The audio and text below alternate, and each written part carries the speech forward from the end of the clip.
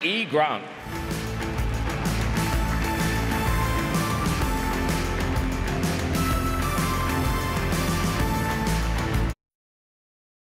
I know you're closer to the action. They've got drinks up here, okay? They're all set. Here we go. It's time for a performance from an incredible actress, singing Glasgow from her starring role in the film Wild Rose. Please welcome leading actress nominee, Jessie Buckley!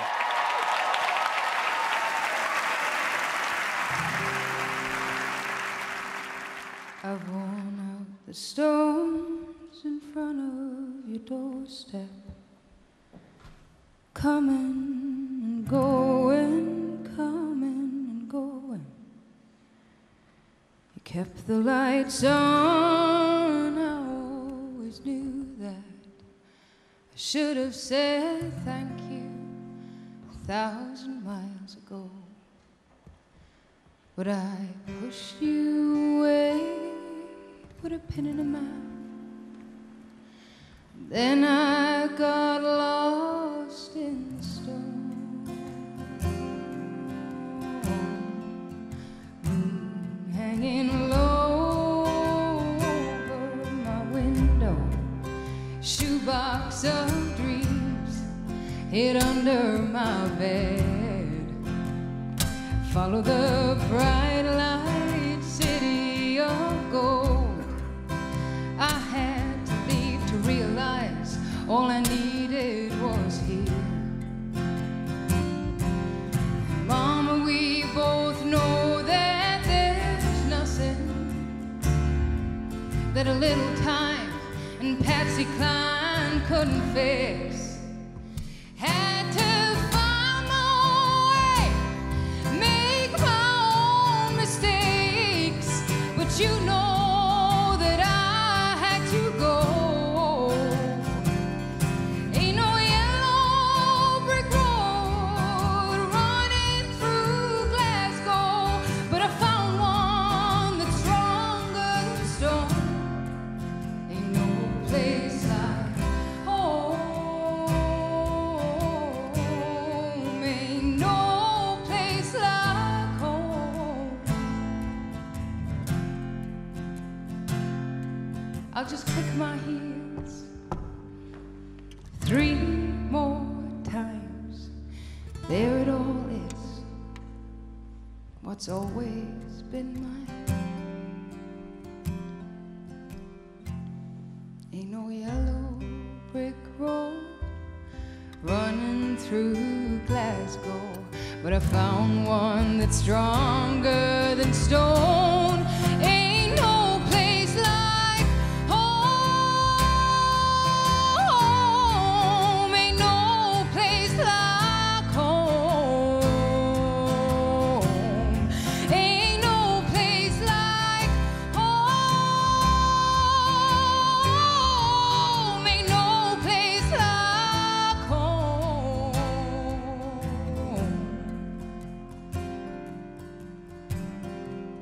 Ain't no place like home.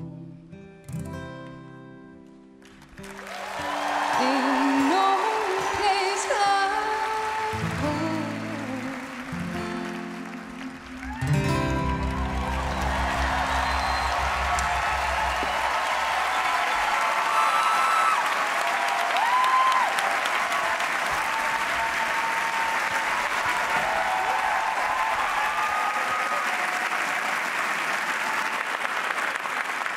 Outstanding debut is given in honor of Carl Foreman. To present it, I, for one, am very much enjoying their sex education. It's the fantastic Gillian Anderson and the brilliant Asa Butterfield.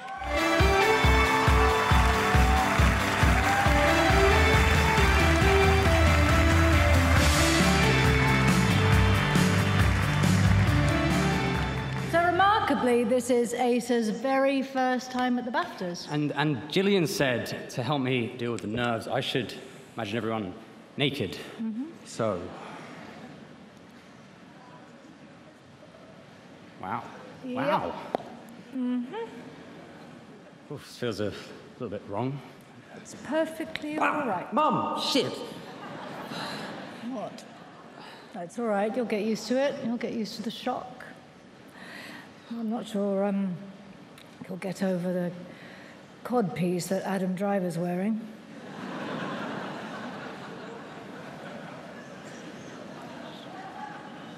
We need to get the Okay. nomination.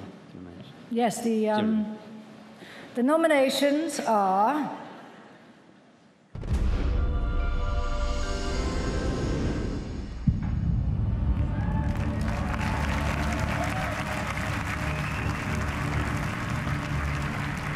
فجأة تليفوناتنا ما عادت تهدي. شباب خلصت المشفى يا شباب خلصت المشفى. We should just do it. Do what? Have a baby, you and me. Why not? You're being funny. I'm not. I'm being serious. Let's make a family. What's going on? No!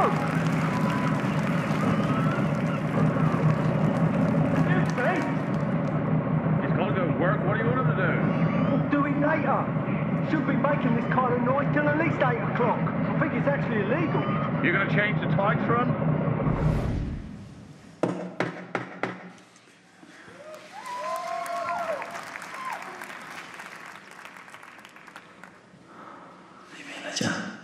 Padre sa bantang bastang kacuman aja. Ni, hawaya anja sumaksa kaya kakachkan. I don't think we'll see boats going very far south this time. I was very clear that I was going to take a really southerly route, go as far south as possible. The fleet are given a rousing farewell as they chart the new course. And the BAFTA goes to Mark Jenkin, Kate Byers, Lynn Waite for Bait.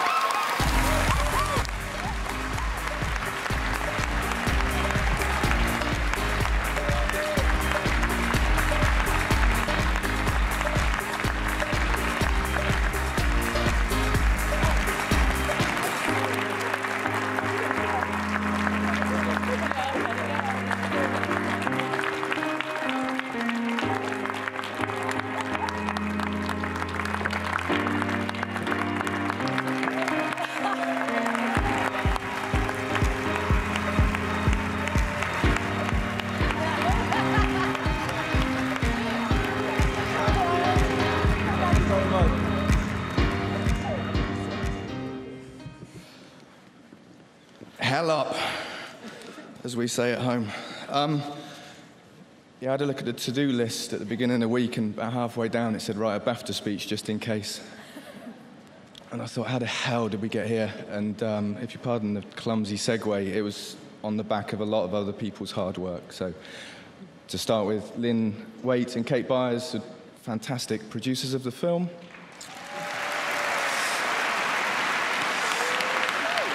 Our amazing cast and crew, many of whom are having BAFTA parties back home in Cornwall. I won't pick anybody out. Well, I am going to pick some individuals out, partly because they're here, but Ed Rowe, who is here, whose amazing central performance carries a lot of weight of the film. Simon Shepherd, whose fantastic performance, and I would never have met that wonderful man if it wasn't for this film. And Mary Woodvine, who, I'm going to cry, is also my partner and is brilliant in the film, as she is in life. You're going to have to feed me some information in a minute. And also, just to say thanks to the BFI, who BFI Distribution, who decided that a black and white 16mm hand-processed, post-synced film in Academy ratio about Cornish fishing people was a commercial proposition. I certainly will be forever thankful. Thanks also to Kodak, School of Film and Television in Falmouth, and the Festival Agency. Thank you. Miraz, as we say in Cornwall. Cheers. Thank you.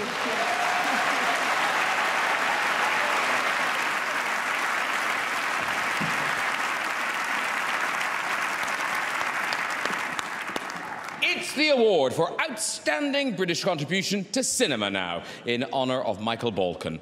And to present this, Richard III, Magneto and Gandalf together at last. Please welcome the sweetheart that is his choice of adjective, Sir Ian McKellen.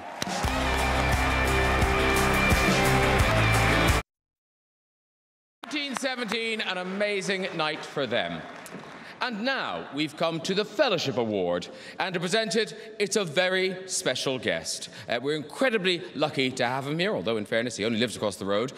Please welcome the Royal Highness, His Royal Highness, the Duke of Cambridge.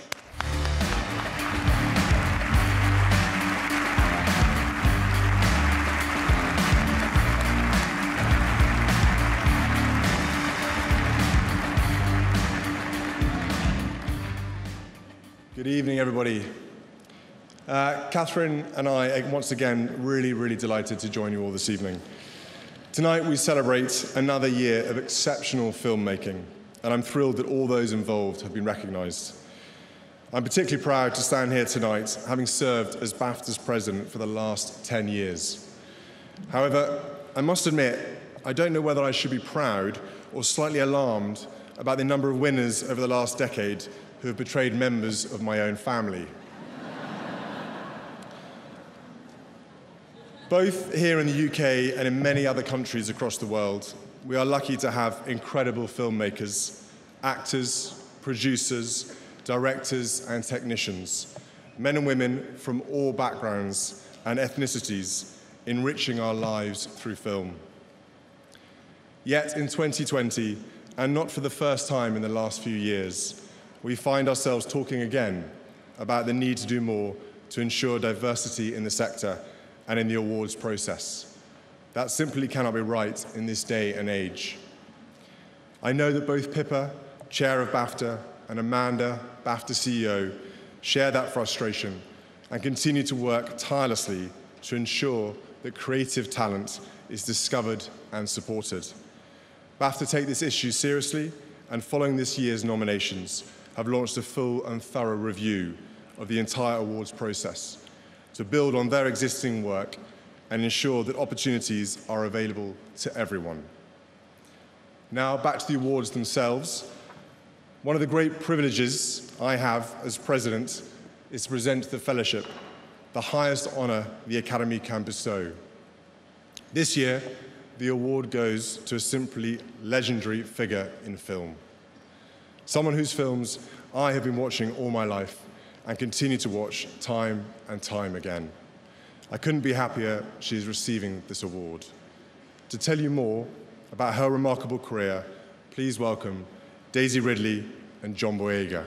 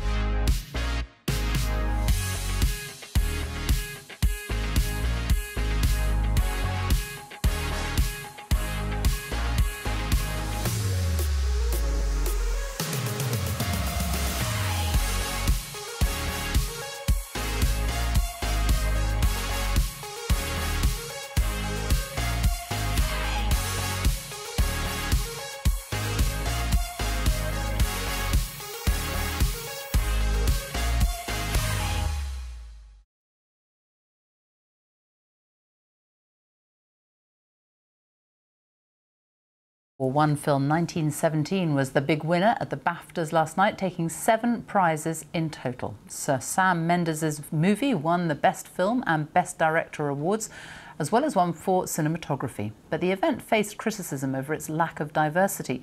Colin Patterson watched the ceremony. His report contains flash photography. And the BAFTA goes to 1917. The World War I epic 1917 dominated the BAFTAs, winning 7, including Best Director for Sir Sam Mendes and the big one, Best Film. Thank you, BAFTA, for giving us a really wonderful night. Thank you very much. And thank you for all the people who've gone to see this movie in the cinemas. It's still on. Much had been made of the fact that 20 out of 20 acting nominees at the BAFTAs were white, and the BAFTA president for the last decade, Prince William, shared his frustration from the stage.